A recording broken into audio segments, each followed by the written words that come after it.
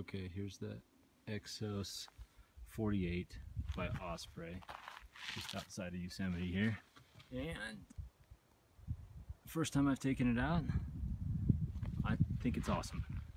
It rides really well. I had a little bit more weight in it because I had all the dogs' food and a sleeping pad and a couple jackets for the dog.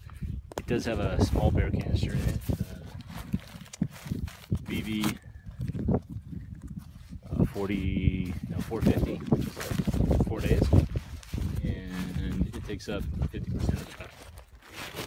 So that's a problem. But I have a tent in here. I have it's the Big Agnes Fly Creek high volume 2-person. I also have a new quilt in here, so super light quilt, a jet boil, and I went relatively light on clothes. That's basically what I brought.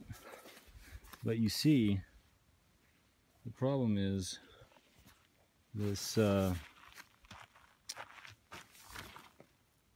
vault takes up so much space. If you put the full one in here, it would be 80% of your pack.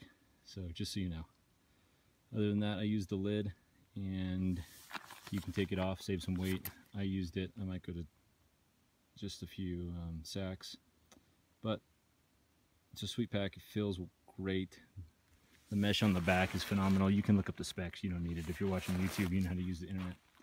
So the 48's a little small if you're going to put a full bear canister in it. And that was really what I was testing, so hopefully it helps you guys.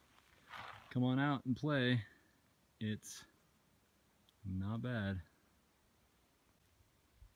So here's my mini bear vault. It's half the size. It's the 450, not the 500. It's good for 4 days, not 7 to 10.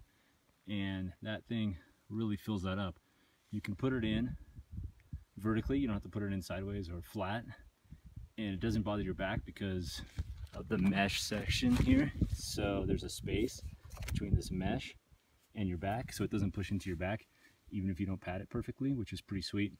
But I mean, this thing's really not that big, and it fills up that 48. On the bottom, I've got a Catabatic Gear quilt, and that's it, man. So it's a super lightweight 20-degree quilt. That plus that, and the pack's pretty much full. Okay, take care.